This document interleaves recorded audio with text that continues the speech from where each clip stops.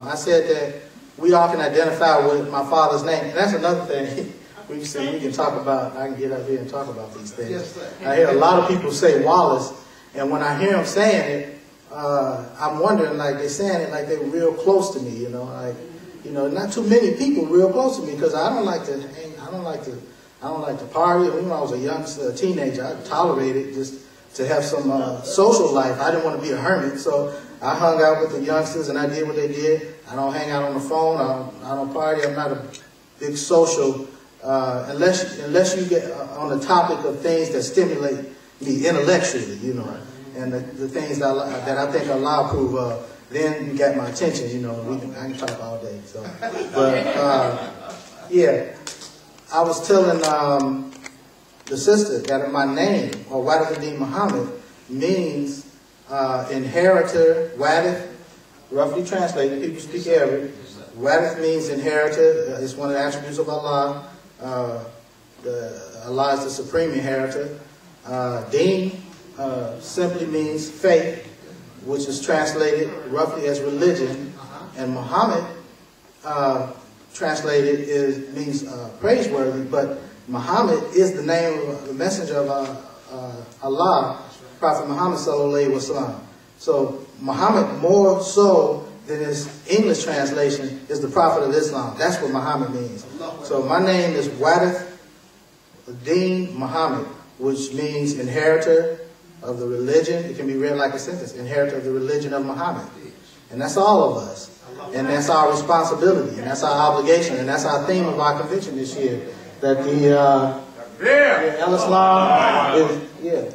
Al-Islam obligates us to build model communities. So if we're obligated, then that's our responsibility, you know. That we're all inherit. Once you inherit something, then, you know, that's yours.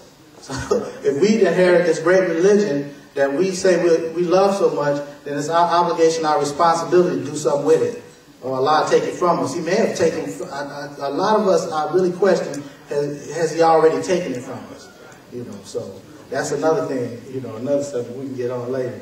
But inshallah, imams, like our good imam, they just, you know, we learn to love people once we get to know them. Imam Muhammad said, you don't know a person until you work with them. You know, and these imams, until you hear them do what they do, you don't know them until you hear them give a khutbah. And we see them and we know them. And we see the good imams and we see the ones that need a little help, you know. So alhamdulillah. So we're blessed.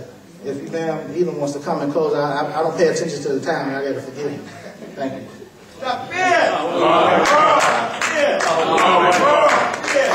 Glory to Deen Mohammed II, take as much time as he wants until we get out of the building.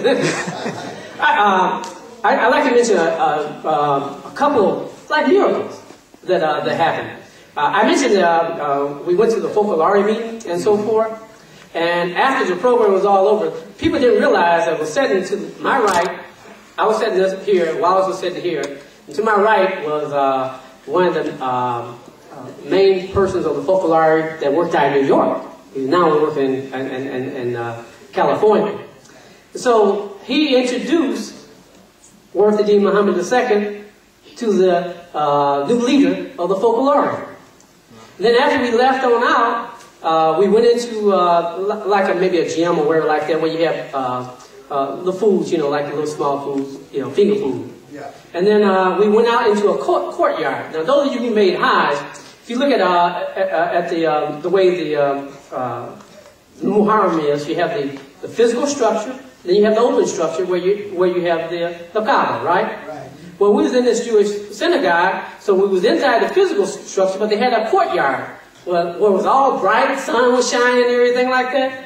And Deen Mohammed II, we went out there, and as we were out there, all the major leaders that were there was introduced to the son of Imam Deen Mohammed. And many people don't realize that some of the main leaders of the religion of peace was there. And so you had this person that was on my right, he was in the top leadership of the Focolare. You had many of the leaders of the religion of peace who knew Wallace. They met him at the White House. So they knew what was going on. And so, you know, it was just amazing how Allah set it up that in that courtyard, in that open space, one by one, all those major people that spoke on the program, one by one, they came up and they met with Wallace. And they was going through their experiences with how their relationship with Imam W. Muhammad. For example, one person said, I was there when Imam W. Muhammad met with the Dalai Lama, and so forth. So, all praise to Allah. Another one was the last first Sunday. We had Imam bin Bilal here, and him and Imam Alfred went by the house of Wallace Muhammad II. And bin Bilal, you know, he had this AM 360, so he had the radio program. And he wanted to interview Wallace, so they interviewed him on the web radio. And W.D. Muhammad II spoke for about 2 hours. And all my experience, every time somebody comes to Wallace's house, they sit down and talk to him. They get in a conversation, and you relax and talk to him. All of a sudden, they just start shaking their heads. Wallace made a comment, W.D. Muhammad II made a comment. He said, Imam W.D. Muhammad, he said, now if you look at the Quran is the words of the Quran, when they recited, to penetrate right to your soul.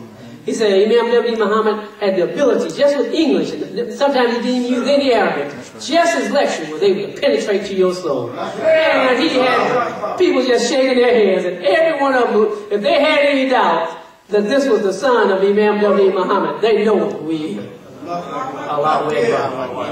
He knows his father's language. We know his father's language. And that's what it's all about, is get the language of Imam W.D. Muhammad out there.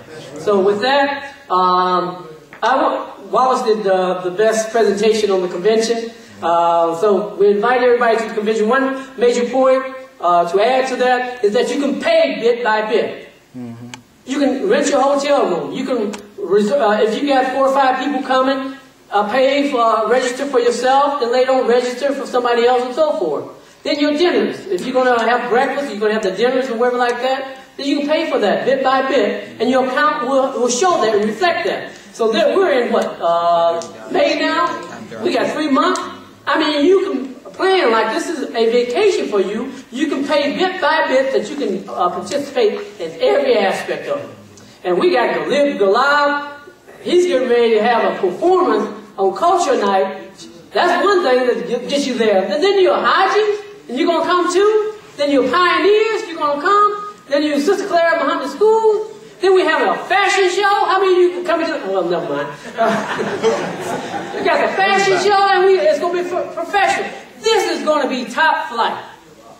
Our goal is 6,000 in the seats. And we can do that in the Midwest. Yes, sir. You know that's something? 6,000 in the seats. Those of you in Chicago who didn't make it before, so, finances, I couldn't take the bus, I couldn't this and that. So I came back, and some people, I mentioned about the convention, and said, oh, the convention, I wish I could have made it. Well, it's here now. So what's your excuse? Come on, this is our convention. That's right. The people outside, around the country, they know this is our national convention. They're participating. What's holding the people in the Midwest and Chicago back? What's holding you back? Should be no reason at all. This is our convention. With that, Imam Dawood, and then we'll close out.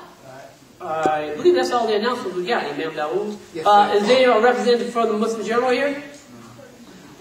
Sister Wangara, are you here?